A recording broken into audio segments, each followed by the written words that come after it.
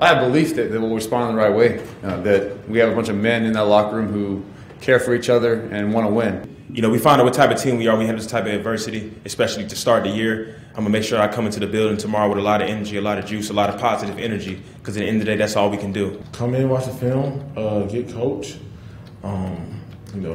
be critical of yourself, be locked in this week each and every day. Leaders got to hold, everybody accountable, and we got to be leaders. But I think we just, come in with a growth mindset, want to be better. From what I've seen so far, we have the right kind of guys in the locker room, and believe we will make it happen. We're going to find out what type of culture we have, what type of guys we have in this locker room. And I know we have the right guys in the locker room. We'll find a way to make the corrections, come to practice this week, prepare, and go out to Seattle and win one game. That's the mission at hand right now. We're not going to sit here and mope around, keep our heads down. We're going to keep battling, keep fighting, and get ready for Seattle. Welcome to St. Thomas Sports Park and the Bubble and this edition of the Mike Vrabel Show for 2021 with the head coach. I'm Mike Keith, and this place right here during COVID, it was really everything for this team, wasn't it? Meetings, weight room, locker room, cafeteria, whatever we needed. Yeah, you did everything in here, undoubtedly. The Titans coming off a defeat, obviously, at the hands of the Arizona Cardinals. Not happy with what happened in that performance. Monday and Tuesday, not about the next opponent, but really about the Titans, right? We're never happy when we lose, and we're disappointed. And the one thing that we do know is that we have to get back to work, and we have to improve, and we have to figure out, how we can respond and how we can get into games and start to complement each other much sooner than when we did. And there were glimpses of it, but far too few and far too often in between. Just the type of play where we can affect their quarterback and be efficient throwing the ball and run the football and turn the football over. Doing a nice job, trying to create field position. They had a much better field position than we did. All those things that we believe are critical in winning football games that we just didn't do. Obviously, one of the things most critical when you want to play complementary football is you need to win the turnover ratio. The Titans did not do that on Sunday against the Cardinals. So as you kind of get back to work, taking care of the football, probably a point of emphasis. Well, it is every day. We do every day we go out there and practice. It's something that we focus on, and we'll have to continue to work on it. But you can't get yourself into a situation where you have to drop back and throw the ball as many times as we did. There's Chandler Jones. Obviously, those things you're not going to be able to do anything about. The quarterback may have to just go down on the ground, but he read that play perfectly. And again, the receivers and everybody, it's all about the line. And if we throw it across the middle, we got to make sure that we catch it. When we volleyball it up in the air, that nothing good is going to come of it like we see here. But I'm confident. And again, it's got to go back to our defense has to be able to create some turnovers as well. And everybody is in charge of ball security. The offensive line taking care of the pocket. The runners that when they have the football that they're taking care of it. The quarterback, making great decisions. Speaking of runners, Titans have to run the football too. It's a bread and butter part of who you are. Well, I think it's part of our fabric. It's what we believe in. It's who we have. I think we have the offensive group to be able to run it. You see Derek and what we're capable of doing. Again, we had too many negative plays to start drives, got us behind on the chains, and there were positive plays, but just not enough of them. And so we have to string them together so that these plays can start to complement each other. the run game and the play action game can marry with each other, and we can start to see the returns of what our offense will be and should be and has to be. And as we always say in these situations, you have to make plays. You did make some plays in the game, and we're going to take a look at a few of them, starting with a fake punt that tried to get the Titans going early in the ball game. Yeah, just looked for a little momentum there. Matthias and Amani hooked up there, both of those guys in that safety room. I thought it was well practiced. It looked good all week, and came through there and tried to just give us a spark and a little bit of momentum.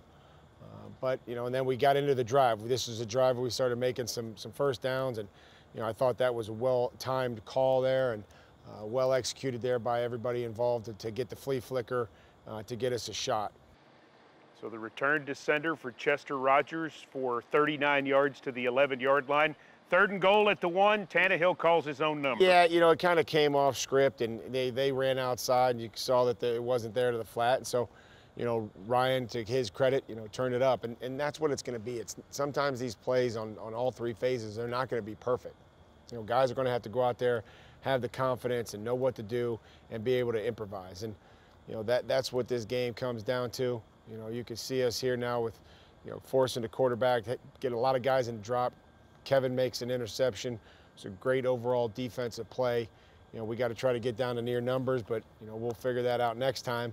And it felt now we go in and scored. It felt complimentary for the first time, but unfortunately, it's 40 plays into the football game. Speaking of going in to score, here's the touchdown to A.J. Brown. Yeah, you get a pocket, they pressure, but there's a pocket there that the quarterback can step up, and he looks off the safety, and those are the things that we're used to, glimpses. Going up, attacking a football, putting it out there where A.J. can go and get it, but it just has to be more consistent and sooner. And here comes Jeffrey Simmons. Yeah, it's another 3rd down there where, it's well executed, forces him up into the pocket, Jeff's looping around, and we have good tight coverage. So that it's all works together. Everybody complements each other. The key for the Titans, they need more of that against Seattle this Sunday. We'll talk about the Seattle Seahawks and the keys to victory coming up next as the Mike Vrabel Show continues.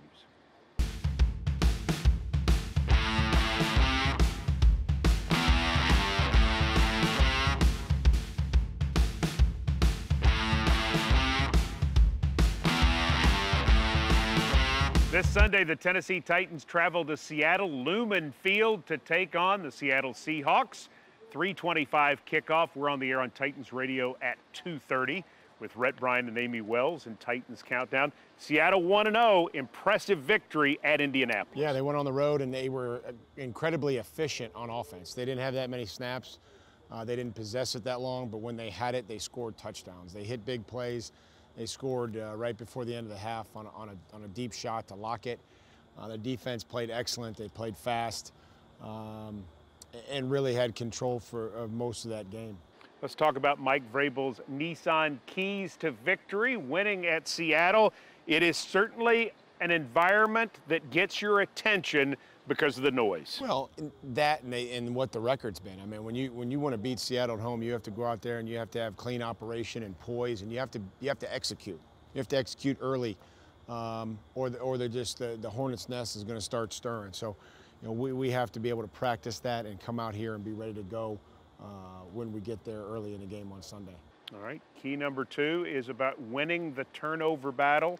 Something that the Titans value always. We talked about it in the first segment. Well, we always will. We know how important it is, and we have to do a better job not only taking care of it, but we have to do a better job defensively and on special teams of trying to create those opportunities, punching it out, tipping balls at the line of scrimmage, trying to find ways to get it off them and not just allow them to move the ball down the field without turnover. So that's going to be something that'll be critical here this week. Nissan key number 3 is affect the quarterback. How do you affect Russell Wilson? Well, you have to get guys into the pocket. You have to be able, he's an elite passer. He can throw on the run. He can throw off platform and make all different kinds of throws. He's such an excellent deep ball thrower. you know, that we'll have to try to find ways to go and attack him and still be sound and make sure that we're good with our rush lanes and not allowing him to get out on the edge and have options. Those are the Nissan keys to victory at Seattle. Again, it's a 3:25 kick on Sunday. We've got more coming up with the head coach. The Mike Vrabel Show continues.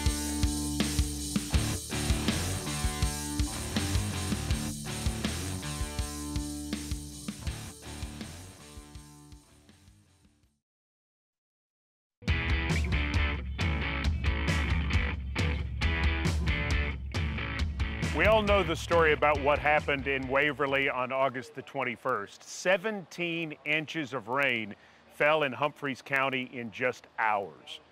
Devastating flooding. 20 lives lost, over 500 houses damaged, many of them not able to be repaired, businesses, schools, roads washed away, millions of dollars worth of damage. Just catastrophic, that's the only way to put it. For the Waverly High School football team, they suffered losses themselves. All of their gear, their practice field, their locker rooms, their game field, everything gone.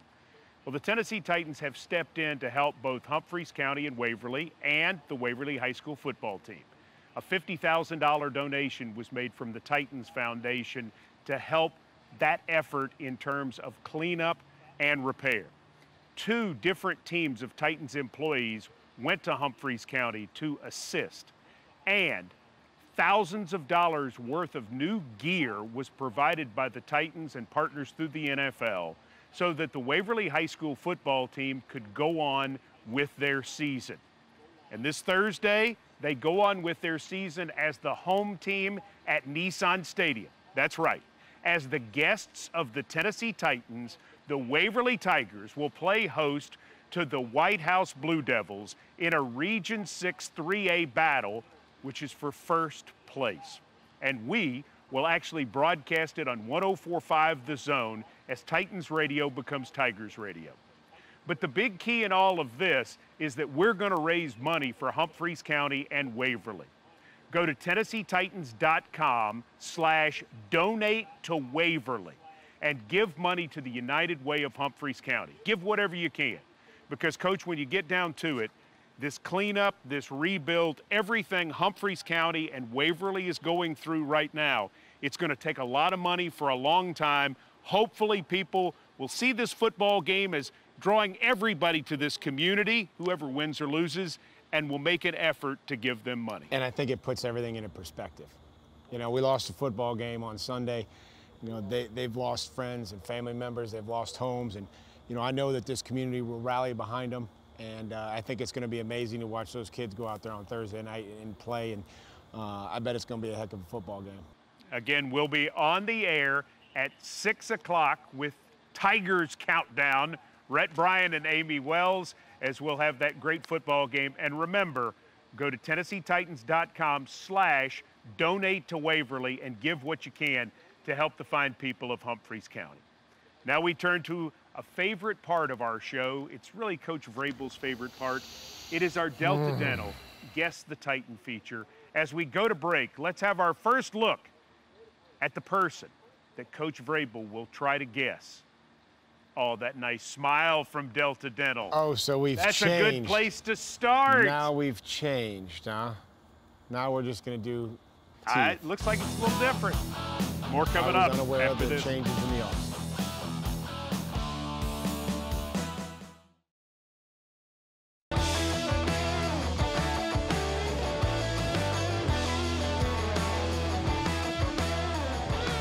Delta Dental, can you guess this Titan? Man, that is a nice smile.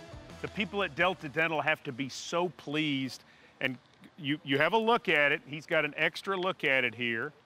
Mike Vrabel, can you guess this Titan? I think I can. This is a valued Delta Dental customer. Yes. Yes, I can tell that. And it is Kevin Byard. Wow. Kevin Byard, he says, and then he gives it to David Letterman Flip. Is he correct? Christian Fulton. You were in the secondary. 0 for 1. 0 for 1. It kind of fits Brad, though, because our new feature that we're very excited about, actually, is called the Titans Files. And the Titans Files for this edition of the program is actually about none other than Caleb Farley. Here's our Amy Wells with more.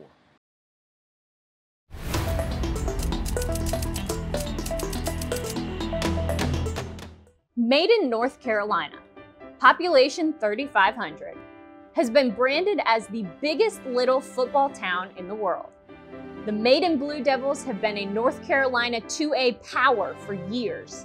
Caleb Farley was their quarterback not because he was a pure passer, but because he was the fastest guy in the Tar Heel state. Recruiters came calling for Farley, and the speedster picked Virginia Tech. Now, Caleb Farley was not going to be a quarterback in college. Hokie head coach Justin Fuente saw him as either a defensive back or a wide receiver. With plenty of DBs on hand for 2017, Farley initially landed at wideout. Unfortunately, that lasted only 11 periods into the first practice of fall camp. Farley tore an ACL and was done for the season. A double whammy came just 5 months later. He lost his mother, Robin, when breast cancer returned for a second time.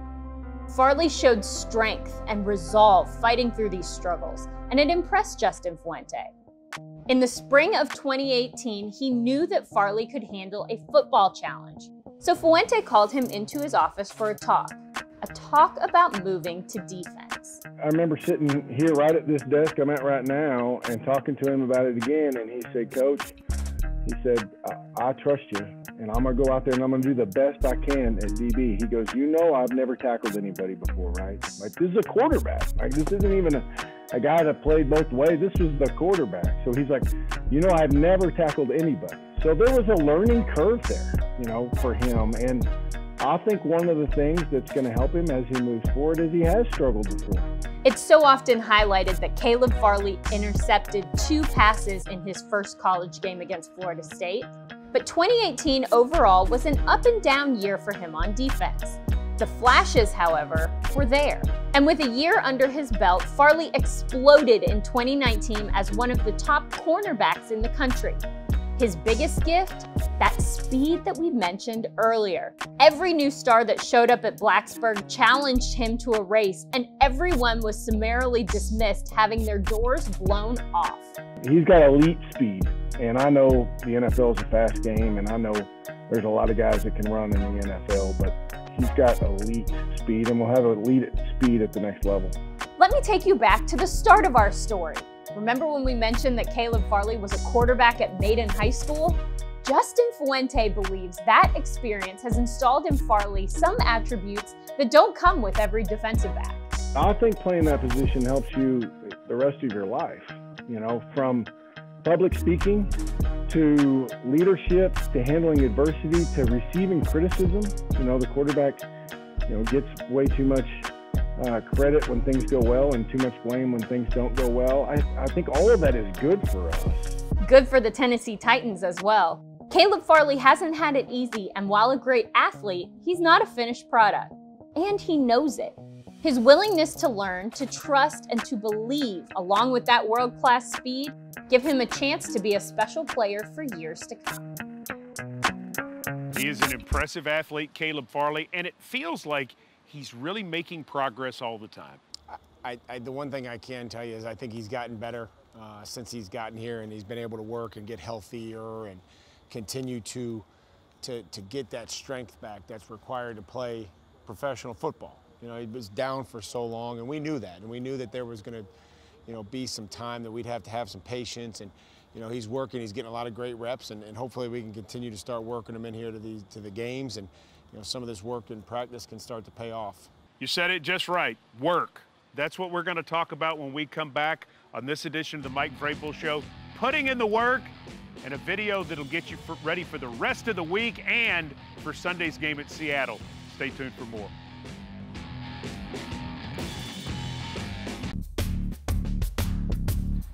We are lucky that there are a lot of very talented Titans fans, and one of those is filmmaker Jeff Venable. Jeff partnered with the Titans staff to put together a brand video that was memorable last year, Tennessee Tough, remember that? Well, this year's maybe even better. It's all about what the Titans are doing right now, and that is putting in the work. What's good, Tennessee? It's hard to say we're clocking in because we never stop. Let's go to work.